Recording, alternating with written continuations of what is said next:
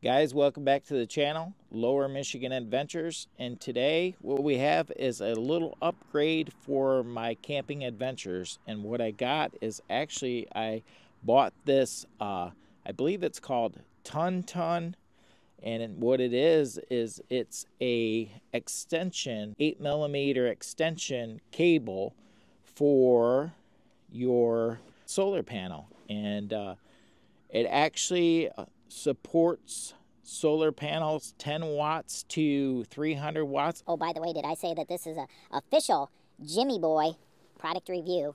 I bought this with my own money. And I decided today that, hey, maybe I might want to share this. I actually looked on the internet and I didn't find a whole lot of information about this here. 20 foot, what it is a 20-foot extension cable for your solar panel. So it's actually got wide applications. It's compatible with so many solar generators. 1BN, it's actually compatible with the GZ Yeti. It's compatible with most Blue Eddies, Aker 521, most of your Jackery units except for the Jackery 300. It's actually heavy duty 14 AWG copper orange wire. So this is so you don't have nearly the loss you would if you had a lower rating wire. Not that it probably matters too much, but it actually is compatible with the Jackery 240. So I can easily plug this in, and I'm going to do that right now. And I think that this could be a game changer, seeing since I do a lot of camping, primitive camping. And what I've found out in the past with primitive camping is because this actually has a short cable, not very long, sometimes trees can be a problem. Sometimes even the tent can be a problem. But by adding an additional 20 foot, I can actually take this solar panel and move it way out or move it out into the sun. I've got so much extra cable. Now I think this is the cable that comes with it is maybe 6-8 foot, and now we got 20 foot. So it's a game changer. Now what we have here is we just plug it in right here, and it's overcasted day. I don't know if you can see that or not. And I just blocked the sun altogether.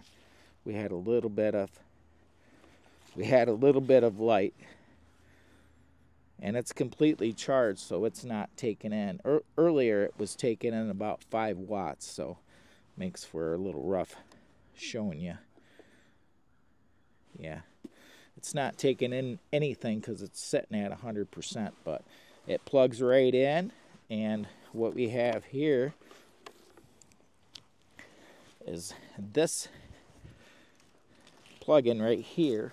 This plug-in right here is the DC7909. I believe this is the female side.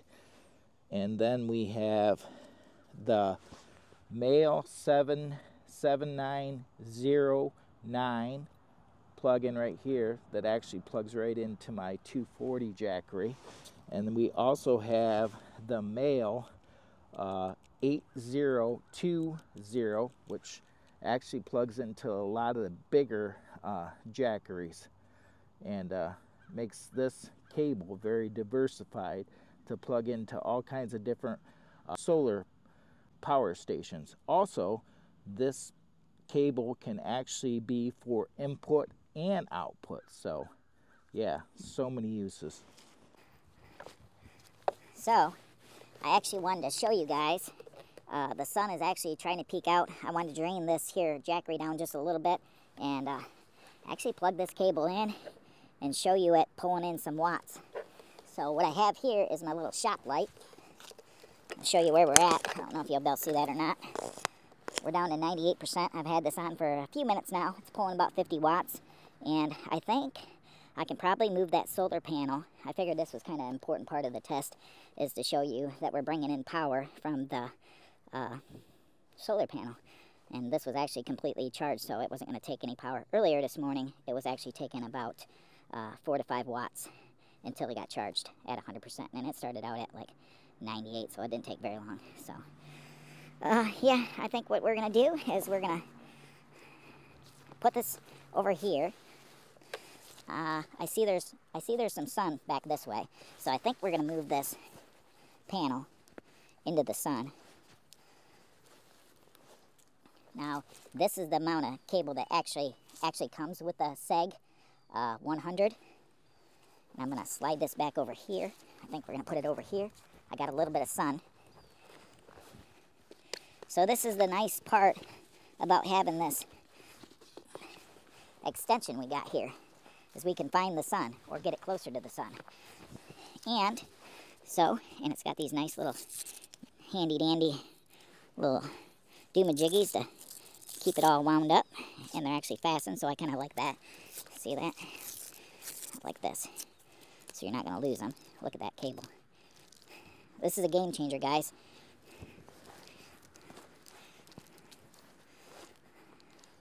So take this side right here, and we'll plug it in here, just like that. Then I'll take this. The sun's getting blocked by them trees a little bit. And I could plug it in right here. And I don't know if you can see that, but we're pulling in right here, 23, and that light right there that's flickering all around. I need to get this turned just about right. This is official Jimmy Boy. Of course, I need an Allen wrench to tighten this down. When all else fails, let Jimmy Boy do your review for you. And he won't even bother turning his phone off, so you may hear some beeps and everything else as people are commenting on some of my other videos probably. There we go, constantly. 21 watts, 22, 49 going out by the shop light. I thought it was important to show you the sun is actually, let me show you right here. The sun is actually blocked by them trees, so we're getting overcast. And this is where we're at. The nice thing is, I've got so much more room, I can move this if need be. I got Lou out here. She's helping me. Okay, I want to show you something. The clouds have pretty much covered the sun. It's very overcasted, and I knew I had very limited time to get any clips of the sun because we've been not getting sun here in Michigan, and next week it looks like all clouds. So that's why when you get a chance to do these things, you should try to do them. So let me show you over here where the sun should be, but it's covered by clouds.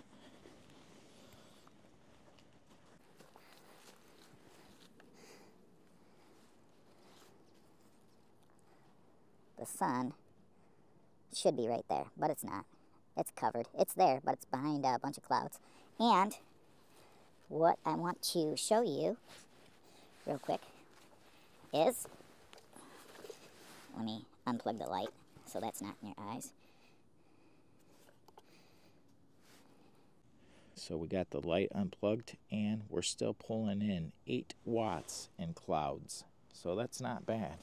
We're pulling in something. We could charge this throughout the day. It might take forever, but we're charging.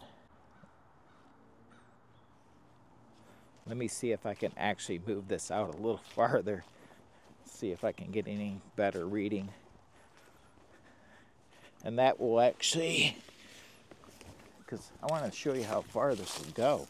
Like, literally, it'll go way out here.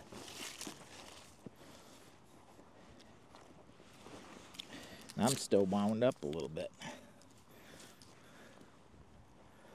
trying to get past these trees, but it still looks like they're blocked where I could go clear up in here. I don't know if I improved it or made it worse. Let's see. It's pretty much overcasted terribly bad. I may have made it worse. Nope. We're still pulling in just about 8 watts. I would say for the money that this would be a good investment, especially, you know, if you're camping out somewhere in the woods, in the forest, where you need to pull it out into an open area and still be hooked up inside your tent. That's the reason why I bought this. I bought it with my own money, and I think it was a good purchase. And like I said, this is actually very diversified cable. It will actually plug into a lot of the different power stations, so particularly most of the Jackeries. It's got fits most of the Jackeries, and actually I'm pretty happy with this little 240.